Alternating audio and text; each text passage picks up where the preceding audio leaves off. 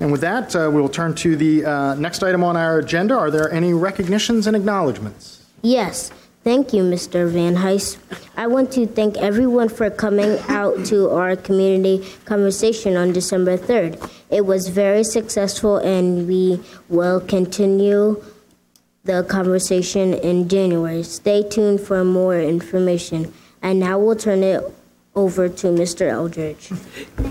Thank you, Dr. Edwards. We will now have a special treat with performances by Lawrence High School students, part of the Tri-M, which is a music honor society.